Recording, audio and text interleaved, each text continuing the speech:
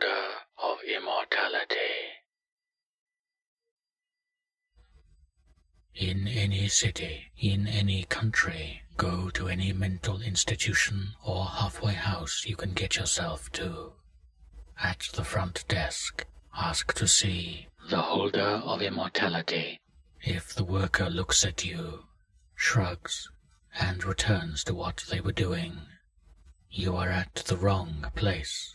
Try elsewhere. If the worker looks directly into your eyes, you are at the wrong place. Turn and run, before he plucks your eyes out of your head. Only if the worker focuses somewhere behind your eyes will you know you are in the right place. If this is the case, ask again to shake the worker out of their daze. You will be led to the back of the institution and shown a short staircase.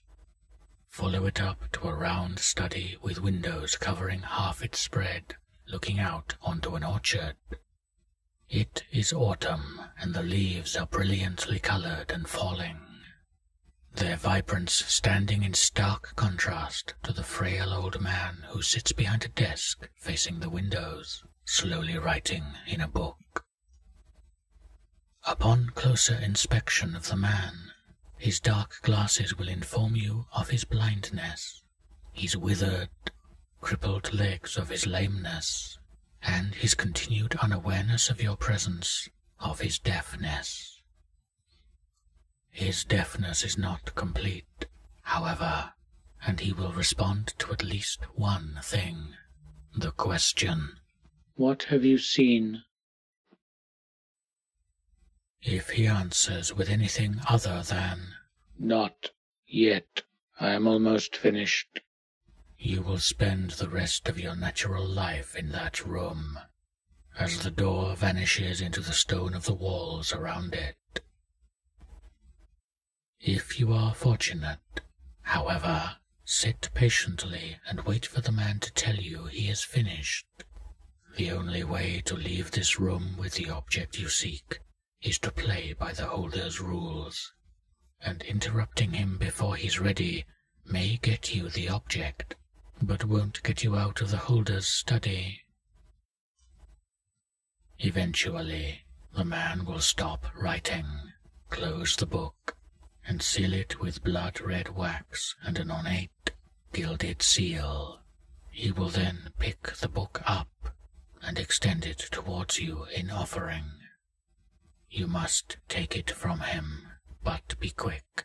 He is nearly finished, and if the old man expires before you take the book, you won't be able to escape this room. You will, however, have plenty of time to think, read, and write while waiting for someone to come along and spice up your imprisonment. As your hand touches the book, the man, once a mortal, once a seeker, now a holder, will breathe his last breath, and the events of his life will flood through your mind, firmly imprinting themselves in their new home.